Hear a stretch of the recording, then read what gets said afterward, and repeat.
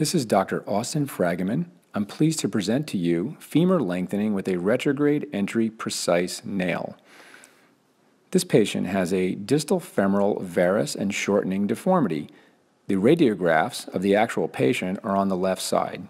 The red lines denote the proposed path of the IM nail. The intersection of these lines is the osteotomy site. After deformity correction, the red lines will be collinear. The inset magnification on the right side shows blocking screw position. Blocking screws are very important for deformity correction and maintaining the alignment during lengthening. Let's take a closer look at how to do this technique.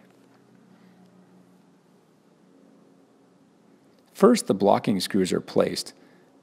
They're placed in the concavity of the deformity at the exact location as the planning denotes. Screws are pre-drilled, measured, and inserted in a standard technique. Next, the rotational markers, or external fixator, can be applied. Typically 5 or 6 millimeter half pins are used for this.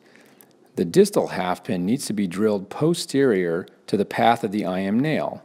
The proximal pin can be in the middle of the canal, provided it's proximal to the nail.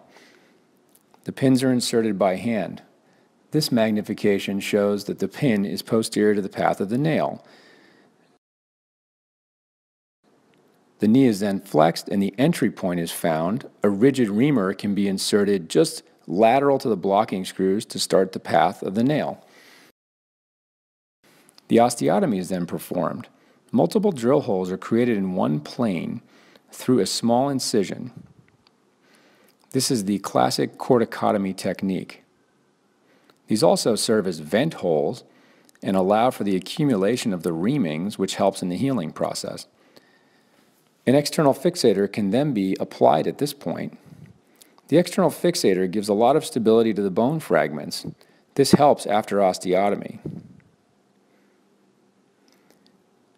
The corticotomy or osteotomy is then completed in a standard fashion with an osteotome. The deformity of varus can then be corrected.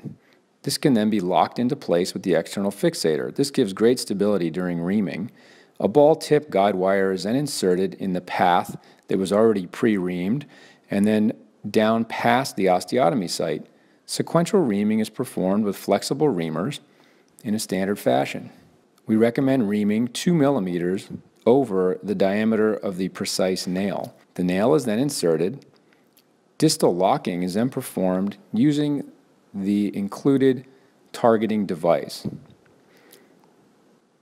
After locking distally, the rotation should be checked once again and held in the desired position. Then proximal locking can be done using perfect circle technique and fluoroscopy.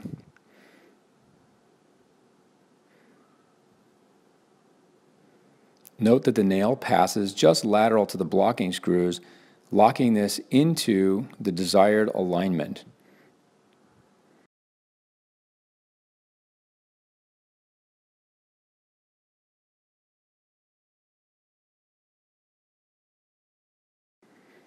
Postoperatively, the patient starts the lengthening process 4 days after surgery. The lengthening is performed at 0.33 millimeters 3 times per day. This gives approximately 1 millimeter of length per day. Therefore, after 10 days of distraction, roughly 10 millimeters is achieved. In this case, we wanted 30 millimeters of length, so it took approximately 30 days to achieve that length. The patient is followed every 10 to 14 days postoperatively with x-rays to ensure that we've achieved the length we want. We then enter the consolidation phase once lengthening has stopped. In this phase, the bone mineralizes and becomes very hard. Weight bearing progresses according to the x-ray mineralization. The implants need to be removed. This can be done anywhere from 6 to 12 months after the original surgery. Implant removal is faster and a much quicker recovery for the patient.